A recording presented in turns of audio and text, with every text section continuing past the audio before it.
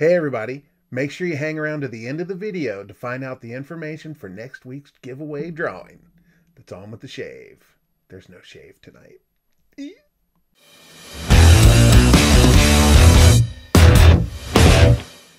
Guys, I need to apologize. No shave video this week. I've already shaved. I didn't hit the record button. I sat here and talked for 25 minutes to myself. Anyway, I ended up not shaving the beard off. I took off the mustache, kept the beard, because I thought I like it. I think it looks good. Looks cool. Yeah, got a little bit of razor burn across my lip here.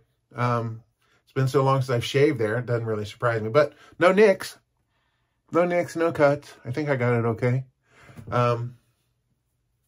It's not exactly BBS. I didn't go up. I went down and across, but I didn't go up. Face feels okay. Tonight we used the Eastwood Rockwell 6C with the plate 5 with the feather, the Shore Shave synthetic brush, and the Feather Nanka pre-shave gel. Right? So let's go into the living room, and I'll follow up on the Van Halen story that I just sat here and told you guys. Be right back. Okay, back into the living room. All right, let's hit the witch hazel real quick. It's 11:30 at night, so I won't be using any aftershave lotion. Witch hazel's good enough. Whoa.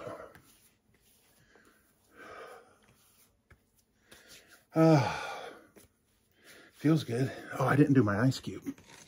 All right, tonight we have Mickey Mouse. You see Mickey on there? Those little circles, Mickey Mouse face. Anyway, feels good. That nice, cool, cold air.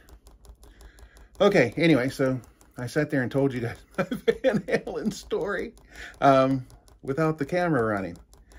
Okay, well, let's do it here. You know what? Let's take it upstairs. We'll take it upstairs. We'll do it up there. But before we go, I want to show you guys kind of what I go through down here. Now, I've got a towel sitting here on the table. The towel is similar in texture to this. It's one of these tight weaved, like a barbershop towel. And what I do is when I take my razor apart, I shake the water out of the end of it and just lie it down there. And then I take the plate off and I, dry it with a regular towel. And I take a Q-tip and run it down through the circles. I take the blade off like this. This one I do the same thing with a towel. The blade, I lie it on the towel there on the table, which is like this. And I lie it on there flat. Jesus Christ. Lie it on there flat like this, and then I just take the top of the towel and I just put it over it and I just touch it like that. And then I flip it over and I touch it again like that. So there's no rubbing of the blade or anything like that. And then I just let it sit there. I let everything sit here for a couple hours and let them dry up. Make sure everything dries. Don't want to promote any kind of rust or anything like that. For the plate, I'll just use a regular towel like this. Just wipe it off. If there's any of the glue spots, Bob, that are stuck on here, then I'll have to take those off, which is a pain in the butt, especially if it's on this piece, because it gets down next to these little poles on here. So anyway, do that, and then I'll, wipe this off real quick. Just give it a quick wipe like that, and shake it again. And I'll just let them sit there on that towel for about 2-3 hours. Well, it's late at night, so they'll probably sit there all night till morning. And then in the morning, I'll put all that away. All right. Let's move upstairs, and I'll tell you guys the Van Halen story. Let's go. Okay, guys, we are back. For those of you who haven't been in my room yet, this is my room. This is where I teach in here at night. Somebody said, "Oh, you're awfully new. You got a very nice mic for being a new YouTuber." I'm not a new YouTuber. I've been on YouTube for like 15 years. Plus, I teach. I teach online. I sit here every night like this. So we've got Ed here, right? We've got some AC/DC over here. I got Batman over there. I've got a Van Halen towel right here in my guitar. One of my guitars is here. Got a couple other guitars over here, over there, and some amps and Van Halen stuff and the Van Halen poster. Bengals helmet. Okay.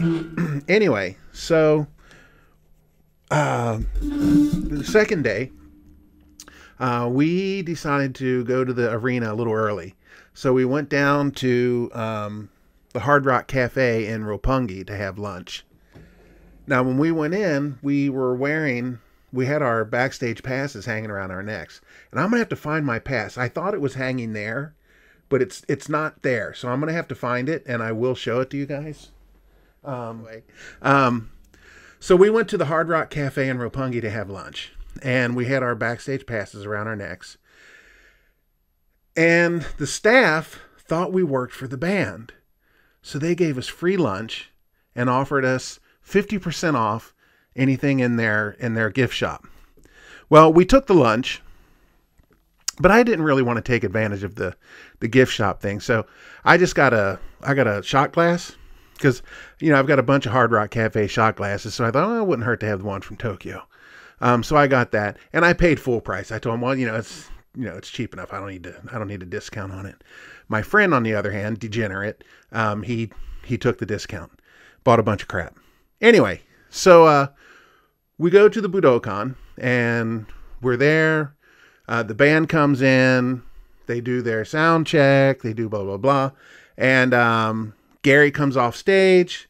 He sits with us for a while. We're just talking about stuff. I asked him about More Than Words. Was it tough writing that song? Did you know you had a hit? Blah, blah, blah. And he said that actually he had gone over to Nuno's grandma's house, and Nuno was sitting on the porch with his guitar, and he was sitting there just picking those chords out, and they wrote that song in like 20 minutes. Now, I don't know if that's true or not, but that's what he said. Okay, anyway, so we talked to him for a while. Then, after he disappeared, Eddie's tech came over. He says, you guys want to play his guitar? No, why would we want to do that?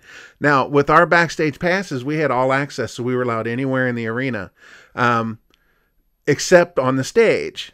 And he said, well, you guys can come on up. So we got up on stage, and they had these risers, kind of like those things the elephants stand on in the circus, because their theme was kind of like a circus theme for their stage. So they had these like little risers on the stage that looked like those things that the elephants and the animal stands on at a circus. So anyway, he tells me to sit down on the riser there. So I sit down, and he brings the guitar over, and he's holding it like this. He's holding it like this. And he says, and I reached for it. He says, no. He goes, I'll give it to you. And he takes it like this. He turns it around, and he leans it in, and he puts it on my lap. Okay. And he says, now you can play it as long as you want. He says, but when you're finished, don't bring it to me. He says, call me over here. When I come over, don't stand up with it. Don't hand it out to me. Just keep it on your lap. I will reach in and take it. Damn! Right? So that's what you get for, that's the care that God's guitar is under, right? So anyway, so that was I thought that was really cool. Now, anybody knows anything about guitars, the action is the distance from the fret. It would be the distance here between the string and the fret, between the string and the fingerboard. So the height of the strings off of the fingerboard. Eddie's action was so low. Anybody plays guitar, it was so low. It's unbelievable that he didn't get any kind of buzz off of it. Unbelievable. Unbelievably low. And we got to watch him practicing Oh, they had one acoustic song, and he was sitting there on the riser, and we were literally like from here to the door. I mean, that's how close we were. And it was like four of us and Eddie Van Halen standing right up there on stage. And he's just picking around on his acoustic guitar. I've never seen that kind of accuracy on a guitar in my life. I mean, it was unbelievable. I always kind of felt like when I hear somebody playing an acoustic guitar, you kind of hear, I really have a tough time describing this, so I hope people can understand. I always kind of feel like you can hear noise like in between the strings. There's like a little buzz or something that goes, nothing. It was crystal clear, and he didn't miss a note, and he was lightning fast. I mean, a lot faster than he looks on TV. I was shocked at how god dang fast he was. Not that speed is everything, but you know, you see somebody like Steve Vai or Paul Gilbert, and you think, man, those guys are really fast. I mean, Ed was, yeah, I mean, right in front of your eyes. It's pretty incredible. Anyway, so that's day 2. Yeah. Next week, on next week's shave, I will tell you guys